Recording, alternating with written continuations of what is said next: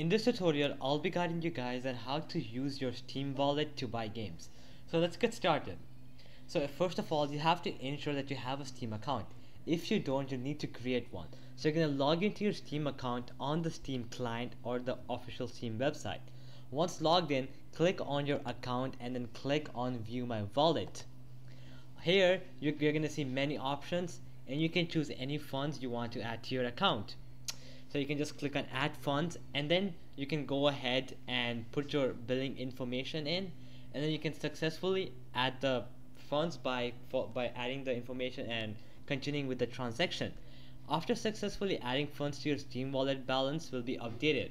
You can check your balance by clicking on your account name and selecting account details, and then your current balance will be displayed on this page. Now that your Steam wallet has funds, you can use them to purchase games or any other content on the Steam store. You're just going to browse the Steam store, find the game you want to buy, and click on it to view the details. Click on the Add to Cart button and then proceed to the checkout. During the checkout process, you should see an option to use your Steam wallet balance. Select this option and confirm the purchase. Once the purchase is completed, you can download and install the game. Go to your Steam library, find the game, and click on install to start the download. So alright guys, that'll be it for the video. I hope it helped you out, and I'll be seeing you guys next time. Peace out.